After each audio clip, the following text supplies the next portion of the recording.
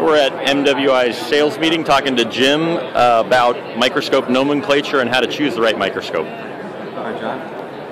Let's take a look at a couple of the catalogs that we have here, and we'll look at some of the terms.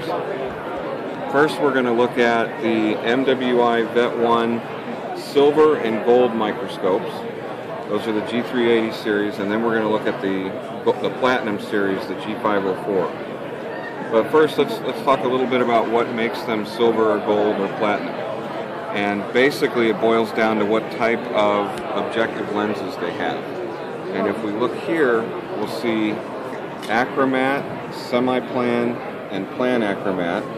And you can see that it's listed as good, better, best. That's the best way to think about the objectives. And it really deals with how much of the field of view is flat and crisp and in focus. And what the expense goes up as they get a little higher end as you get into the plan. But if we take a look down here, the achromats, 60 to 65% of the field of view is going to be crisp and clear and in focus. With the semi-plan, about 85%, and with plan achromat, just about 100% will be crisp and clear and in focus. And why does that matter? That really matters if what you're going to look at, you want to see that entire field of view in focus. If that's what you want to see every time, you're going to want to go with plan achromats. Okay? For some folks, if we can look at the microscope here, if something that they're looking at, if they've got achromat lenses and maybe something around the edge of the field of view is not quite in focus, they can simply take the mechanical stage and move the slide so that that part of the slide that they wanted to look at is in focus. And that's fine for some people. Others want to see everything in focus, then they would go with a semi-plan or plan. But let's take a look at this microscope here. This is a G380 microscope, binocular microscope, and this body encompasses the silver and the gold choices.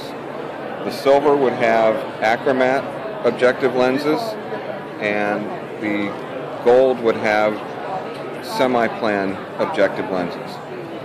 And all of them have a mechanical stage.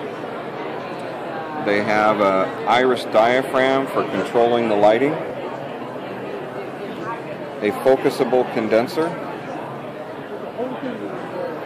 and on the side here, a little difficult to see with the angle, but we have a rheostat for controlling the intensity of the lighting.